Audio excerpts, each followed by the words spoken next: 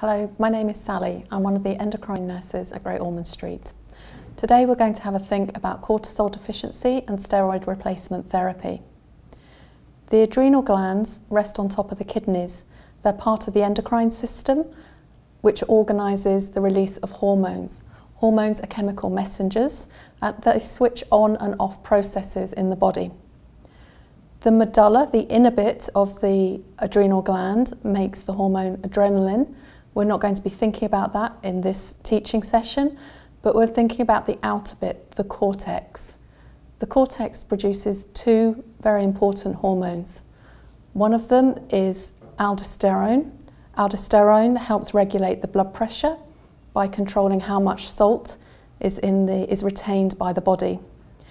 If you can't make your own aldosterone, you're prescribed a tablet called fludrocortisone. The main focus of this teaching will be about cortisol. This is the body's natural steroid, and it has three main functions.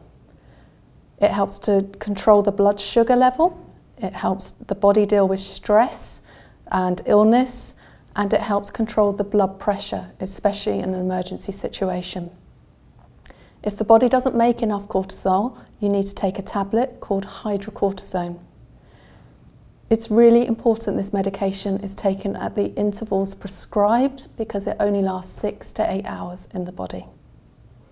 Cortisol deficiency occurs when the adrenal glands do not produce enough cortisol.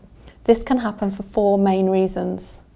One is when the pituitary gland is unable to produce the chemicals needed to tell the adrenal glands to switch on their cortisol production.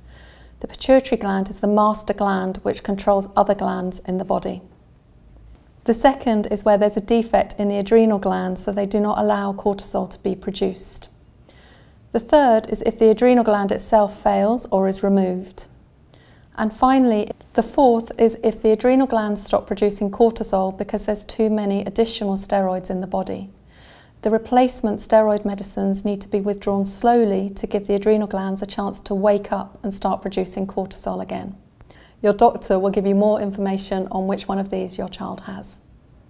So further information can be found in this booklet, and the link to download this booklet can be found at this website.